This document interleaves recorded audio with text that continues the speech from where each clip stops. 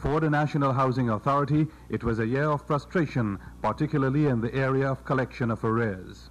And from the last report we had our board meeting, we had something like $45 million out in arrears and mortgages.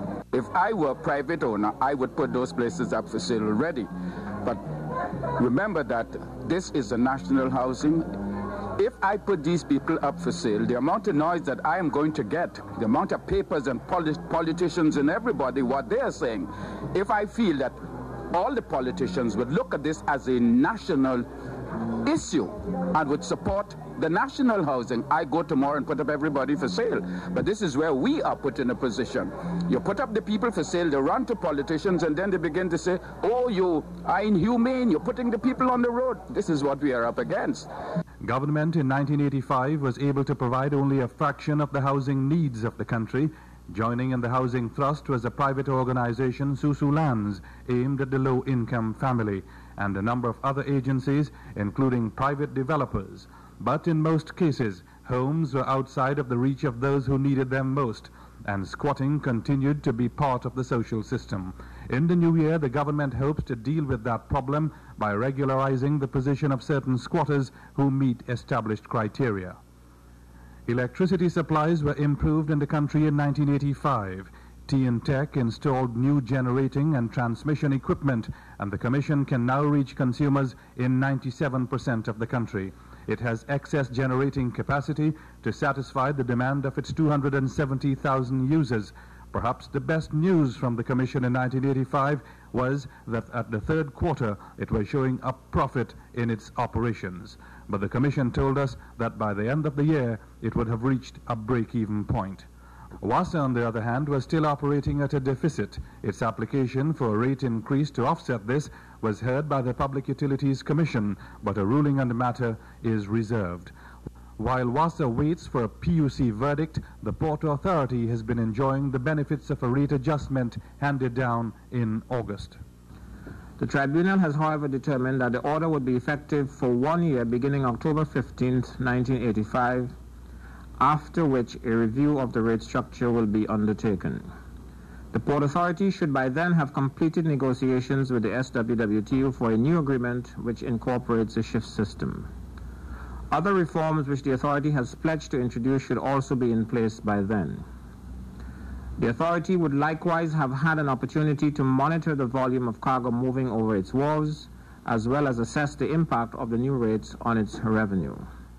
The Public Transport Service Corporation, described by its chairman as an awakening giant, made rapid strides towards the goal of an efficient public transportation system in 1985. A major physical development program was completed during the year, and the corporation is now in a better position to service and maintain its fleet of buses. Its Super Express service and the exclusive use of the priority bus route enhanced its image, and the bus company was able in 1985 to provide competition to taxis. And it's the first time in Trinidad and Tobago that we are hearing people are complaining about the buses is giving the taxis and the maxi taxi problems. You know, we used to hear other complaints. By the end of October, the PTSE had moved over 35 million passengers, a dramatic improvement over the total figure of 84 when it moved 31 million people. But operating expenditure and the fact that fares are controlled create financial problems for the corporation. PTSE officials are eager to have the corporation become financially viable, but they do not see this with the present fare structure.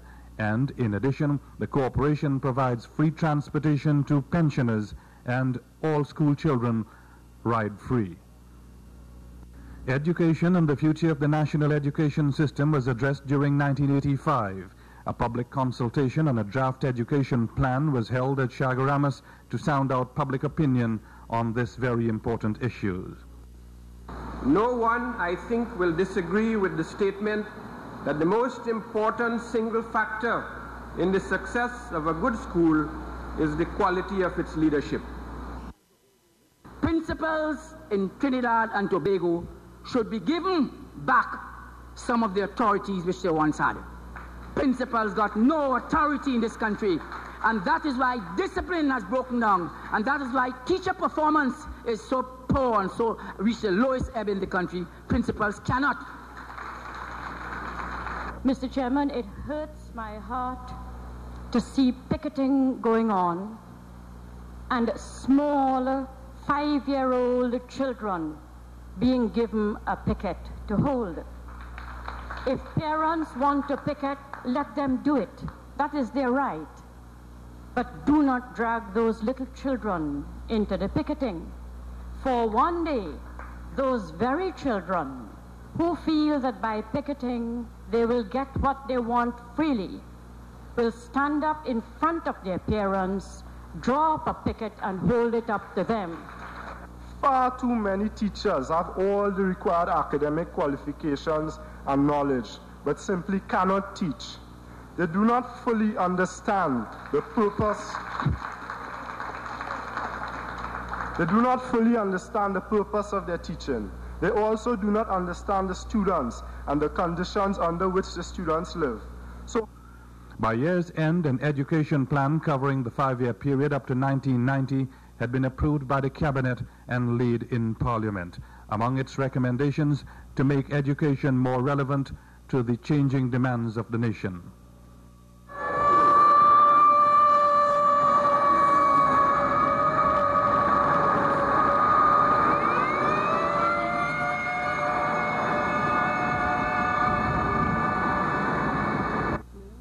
In 1985, firefighters were kept busy. Figures for the period up to June indicated that firemen in the nation responded to 2,600 calls, an average of 14 every day. Many of the blazes were accidental, and a large number of them linked to electrical faults. The toll on the nation was high. Latest data show fire losses for the first half of the year totaling nearly $83 million. More than the entire loss for 1984, which stood at $67 million. But there were large fires after June, and when the final tally is done, 1985 may very well go down as the most disastrous year in terms of fire losses since 1970. The 51 state enterprises collectively showed a net loss during 1985, once more leaning on the state for financial support. The energy and natural resources sector showed a drop from last year's position where they recorded a net profit. In 1985, there was a net loss of more than $150 million. Agriculture and agro-based industries, too, showed a net loss in 1985, almost $80 million greater than 1984. Once again, the major reason for this was the continuing poor financial state of Carney Limited, which ended the year with a deficit of $365 million, a loss of $1 million a day. But there was some positive financial improvement in the third category of state enterprises. Although a net loss was still recorded, the figures showed an improvement in the financial performance of those enterprises falling under the category of finance, transportation, and communication. And state enterprises sources said a major contributor to this improved situation was the effective financial management of the telephone company, which showed an operating profit of more than $21 million for the period January to October 1985. But overall, the bottom line for the state enterprises was in red, from just over $300 million last year to nearly $570 million in 1985.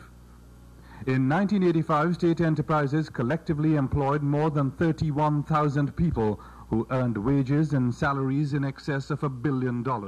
These people, through direct PAYE taxation, returned an estimated $300 million to the state treasury. Yet in 1985, the state enterprises came in for a severe licking because many of them, operating outside of the daily public glare, continued to operate without proper public accountability, a fact which is more significant since the state enterprises constitute what may be termed the nation's biggest conglomerate, representing an investment of nearly $9 billion of taxpayers' money. The question of accountability came into sharp focus in 1985 when the Public Accounts Enterprises Committee of Parliament tried to summon documents and call witnesses in an investigation into the operations of Plipdeco, the Point Lisas Industrial Port Development Company. Plipdico refused to cooperate and took legal action against the committee to block the investigation. There will be nothing hindering or stopping us from pursuing our activities on behalf of the Parliament and of the people of Trinidad and Tobago until either the court or the Parliament tells us that we are not to proceed along the lines that we are going. By year's end, a dramatic turn in the role of the committee. Its chairman, Senator Lincoln Myers, started a 40-day fast to protest the inaction by the Parliament to make the committee effective, and committee member Independent Senator Gerald Furness-Smith resigned in frustration. In particular, we sent for the minute books of the board of directors of that company. We wanted to look at it and see what resolutions had been passed relevant to the accounts that we were examining. Well, they didn't agree with that, and they put a writ on us. They not only said that we did not have power to send for papers or people, we also were not properly constituted. Well, here we've been sitting for 3 years as a parliamentary committee, joint parliamentary select committee, and these people come and tell us that we don't have any power to sit at all. The Attorney General, Senator Russell Martino, did not feel that other senators shared the view of Senator Furness-Smith, and on the matter of getting a resolution in the Parliament to deal with the problem, he said it was for the chairman of the committee to get both houses to pass such a resolution, and he dismissed the idea that it was the role of the government to do it. It would not be proper, I think, because you have to remember that, first of all, the chairman of the committee is a member of the opposition, and it may be a bit impertinent for the government to be acting in the name of the chairman or purporting to do something that the chairman should really be doing. And Mays is very clear. It says the chairman, on motion by the chairman. Secondly, I think that in this particular situation, if you are sending for documents and so on, the government will not know, because the government is not, I am not on the committee, for example. The chairman of the committee is the person who will know what documents they want, what persons they want, and the resolution, because you have to remember, if the resolution is if the resolution is passed and a summons goes out for these people to come and bring documents and they disobey, you know, you can have, it's a contempt of parliament and so on, serious consequences flowing. So the resolution must be fairly specific in saying what it wants and giving the powers. And I can't know what the committee wants. Senator Myers is chairman, and the committee members would know what they want. And this is why it makes good sense for them to ask for the resolution. And as I say, I think it would be really impertinent for the government to do it. Why the reluctance for them to take the steps, I don't know.